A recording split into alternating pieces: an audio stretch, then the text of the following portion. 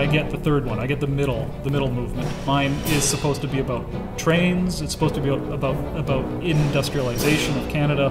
This idea of kind of progressively getting faster and faster and faster until things just kind of spiral out of control. Music, in a lot of ways, is intangible. It's hard to actually give a very real, concrete story with the music. So I pretty much abandoned any notion of trying to literally portray a train or literally portray this idea of a development of the railroad network. How do you take that idea of industrialization, of this railroad that was, let's say, one single line and then becomes multiple lines over many years, and how do you kind of translate that concept to music?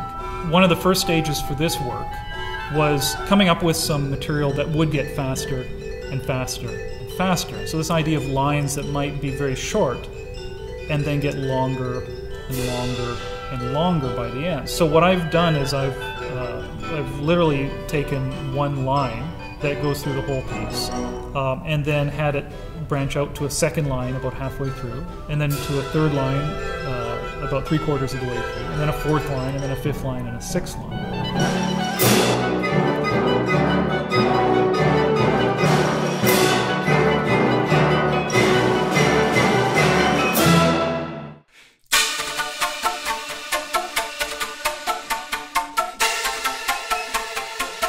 Improvisation was something that I did when I was very young. It's a very liberating way of creating music.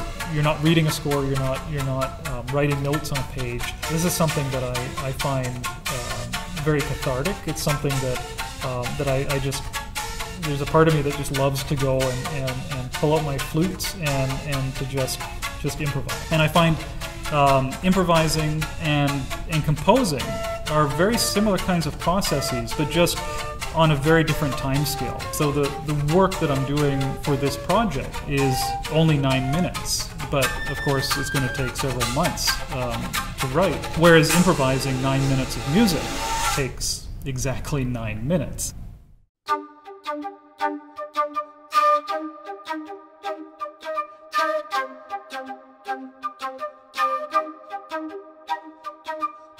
I live in Wolfville, Nova Scotia, in the Maritimes. It's right off of the Bay of Fundy. And it is quite rural as well. I grew up in cities. It took a little bit of adjusting when I moved here because I was used to the hustle and bustle of living in Toronto or in Vancouver or in a bigger city. But, you know, it gives you time to think and gives you time to really come up with ideas. I don't have a commute like you would in the city. I don't have to get on a SkyTrain or on the subway. I don't have to take a car. I don't even have to bike. I can just walk.